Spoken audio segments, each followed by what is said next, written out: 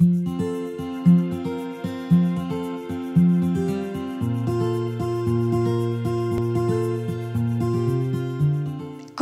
our path on the intended learning outcomes, we are now joined by a very important figure, Benjamin Samuel Bloom, a psychologist and pedagogist born in the United States in 1913, that you might know as the author of the so-called Bloom's Pyramid.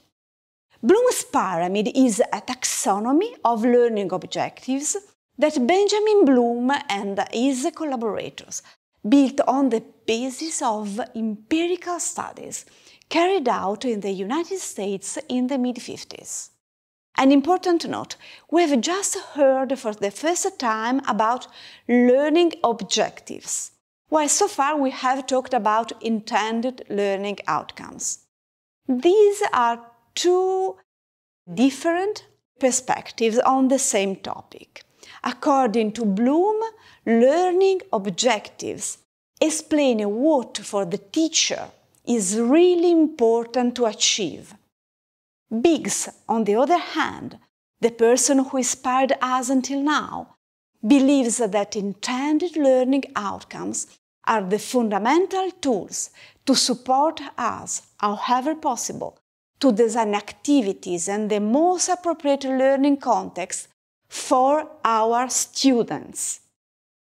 Even if Bloom puts more focus on the teacher's objectives, his taxonomy can be extremely useful in designing our intended learning outcomes. One interesting thing is that originally there were more than one Bloom's taxonomies. In the mid-50s, he analyzed a series of learning domains in relation to which he drew up 3 taxonomies. One related to the cognitive learning objectives, one related to the affective learning domain, and one to the psychomotor learning domain. Our educational systems, however, place a heavy weight on the cognitive learning objectives, and this has made it so that since the 50s to this day, only the taxonomy related to cognitive learning objectives has been repeatedly analyzed and spread. This very articulated flower is the first representation of Bloom's taxonomy, created in 1956. As you can see, it doesn't really look like a pyramid. Inside, we can find the different learning objectives typologies, then the actions that substantiate the performance related to the learning objectives, and finally, in the more external area, the products that can be the results of such performance. Despite it being an elaboration from the 50s, the type of works suggested are very broad. They range from a traditional written output to a presentation, to the creation of a radio program, a cartoon, and so on. The types of learning you see are not represented in some kind of hierarchy, but are presented instead according to a circular movement. Lots of reworkings have been made on this articulated flower, and they mainly focus on the central part of it, the one that describes the different kinds of learning objectives. That's how the famous Bloom's Pyramid has been created. As you can see, it has at its basis the first level of learning objectives related to knowledge. On top of that, the next level is the one connected to comprehension. Then, the one connected to application.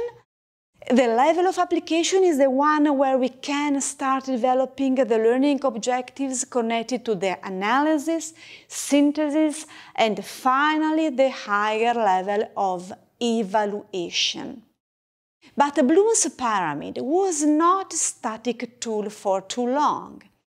In 2001, in fact, a revised version developed by Krathwohl and Anderson was published, and it introduced some very important conceptual differences. Now try to compare the two pyramids and see where the differences are. I'll give you a few seconds to think about this.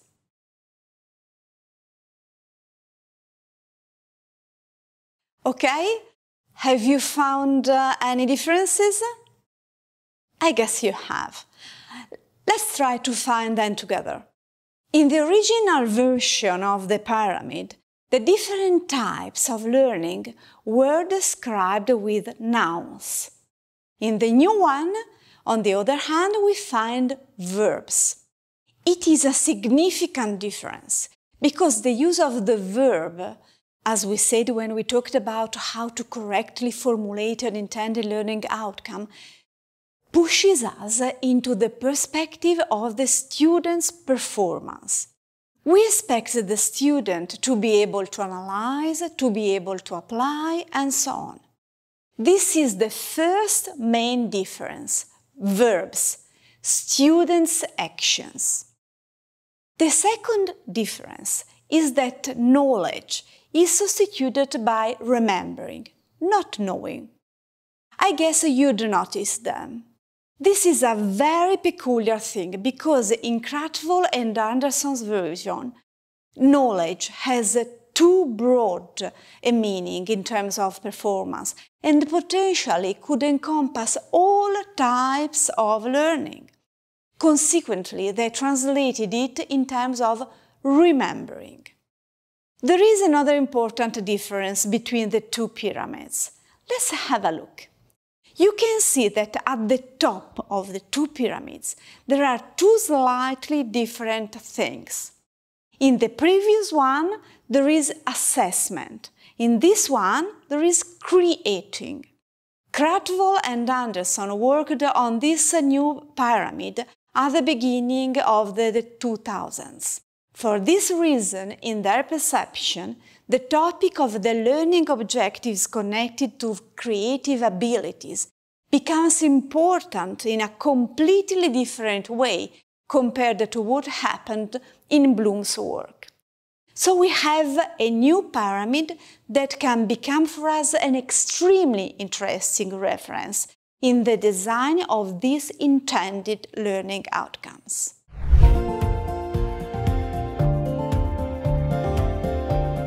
Let's now try to sum up.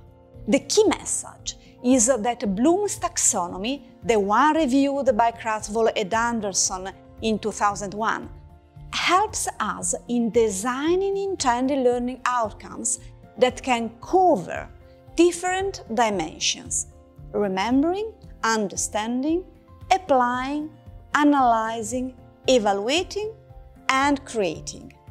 These dimensions can help us to build a wider ecosystem of abilities for the students of the new millennium.